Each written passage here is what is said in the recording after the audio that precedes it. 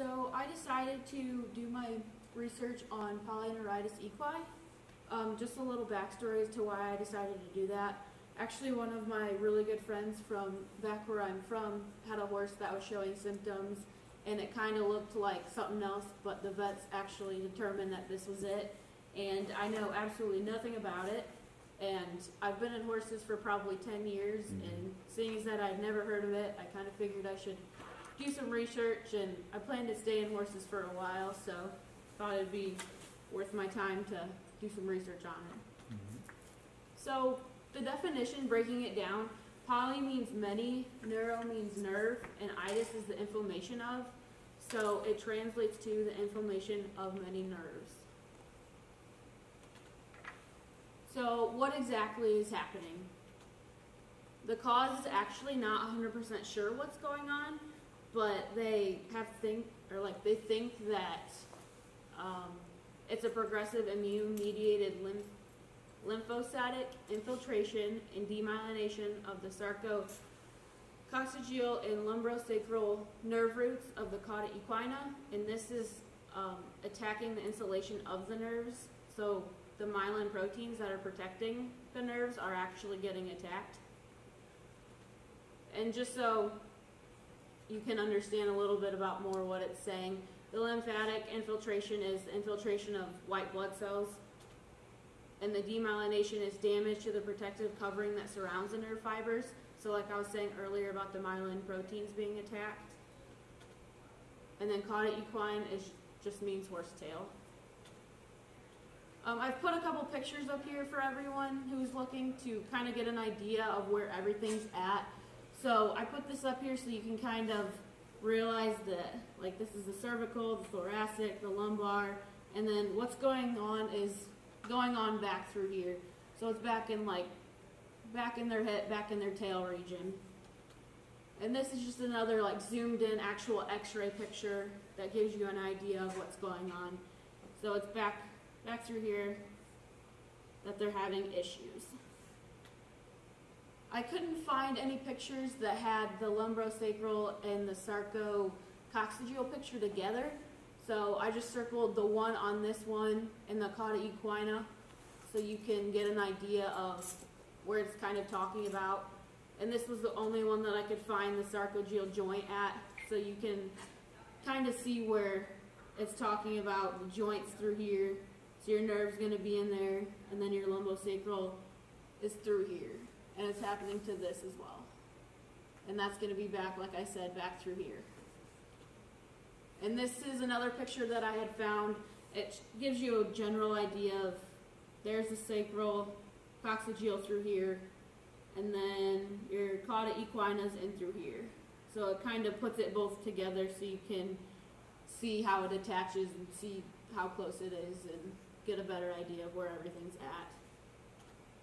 And then this picture shows one that actually has polyneuritis and one that's a normal one. So A is the normal one. As you can see, there's a lot more blood flow. It looks more lively, really. You can tell it doesn't really have very much damage. But if you look at B, there's not much blood flow. It just looks like nothing was happening there. There's obviously a big difference in the two pictures. So the symptoms, I have a video.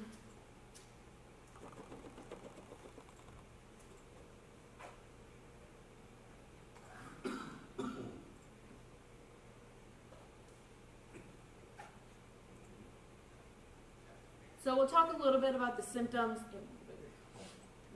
A little bit about the symptoms after we watch this video. So what's going on here is you can see something's wrong in his hind end. Back through here, he's not walking really right. He's kind of walking a little stiff, like he's not really sure what's going on. And it just looks like he hurts, like he doesn't want to be doing that, like he doesn't want to be moving.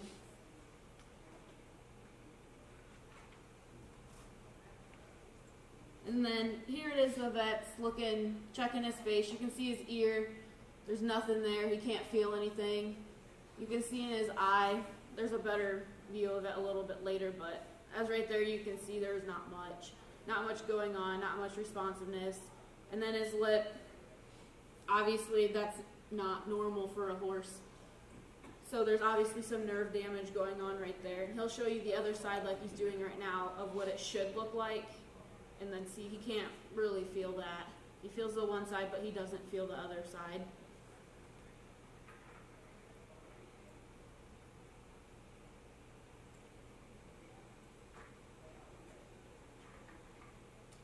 You can see in kind of right there, you can see his eye a little bit. He doesn't look like he feels good. He doesn't look like a normal horse. He doesn't look excited or happy, or really no emotion is going on. And then this I found really interesting is another one of the symptoms is paralysis of the penis, which is he's showing when he grabs a hold of it like that. I mean, obviously no normal horse is just going to stand there and accept that because he's doing it pretty hard. And you can show the farther up he goes, he still has feeling up there, but down there, there's obviously no feeling whatsoever, or else the vet would probably be dead. Good point. And he shows you it on the other side too. He goes up higher to show you that obviously the horse can feel that. He's getting irritated, but he goes back down farther and grabs a hold of it, and he still doesn't really feel it.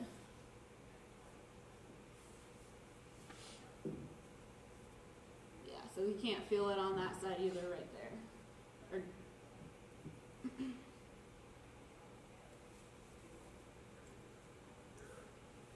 And then another one of the symptoms is paralysis of the rectum as well, and he's just kind of showing you that he's not feeling any of that. He can't feel it. And he pushes along over here, and once he gets to about here, the horse moves, and you can tell like what he's doing right there. The horse can feel it out to about here, but before that, he really can't. All the nerves are all damaged, and he just can't feel that. So there are classical symptoms, and those include the ones that involve the sacral and coccygeal nerves. And this leads to the paralysis of the rectum, the tail, and the bladder, and the penis as well, which is what was shown in the video. And then there's also atypical symptoms. Those include or involve the cranial nerves, so the nerves that exit the skull above the cervical vertebrae. And it's actually possible that they display both of them.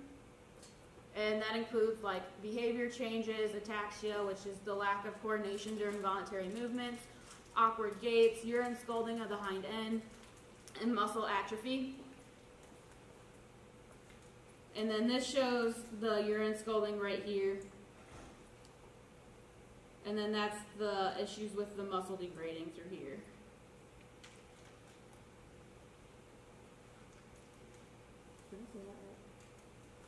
Atrophy? Atrophy, yeah, great. Okay. And so I put this picture back up here so you can kind of just remember what I was talking about earlier. So the diagnosis is that it's actually a very uncommon issue. And so the diagnosis has to be made post-mortem. You can't do it when they're still living. And you can tell from picture A and B, it's pretty obvious once you do the post-mortem examination. But like if you're going to diagnose the horse that's still living, you're not just going to kill it just to figure out that that's going on. And it's just the firm thickening of the multiple nerve roots, which you can see up there. Up through here, all of those are hardened. It just doesn't look like a normal one. And a big thing with this disease is that it's often mistaken for other diseases like EPM. And so sometimes it goes like undiagnosed for quite a while, or they're treating the wrong disease, which obviously isn't going to help slow down this one. And then the only test that they can really do is the ELISA test, and that just detects the antibodies against the P2 myelin proteins. And this test isn't specific to this disease, and it's not commercially available, so many vets actually don't use this very often. So there are no treatments for this disease. They have like supportive care, and they suggest that you can use vitamin E or supplement it to your horses, just because it's a nerve protectant vitamin and it may slow the progression. It may or may not, it just depends on your horse. And the other supportive care are just treating the urine scalding and giving them painkillers, giving them muscle relaxers. Progression of this disease can be slow. In particular, horses with principally cranial nerve signs may be maintained for a long time, but in the end, they're going to be euthanized, and some of them have to be euthanized within a few months. It just depends on your horse and what's going on. And if you really want to treat and deal with like the urine scalding, because that's really difficult to deal with, especially in the winter. You have to go out and hose them down, and it's just a lot to deal with for one person. And then these are my sources that I used. In that, I'm going to make sure we mention the video, the Cornell video. That was very good that you showed. Want to make sure, I know it said Cornell on the video too, so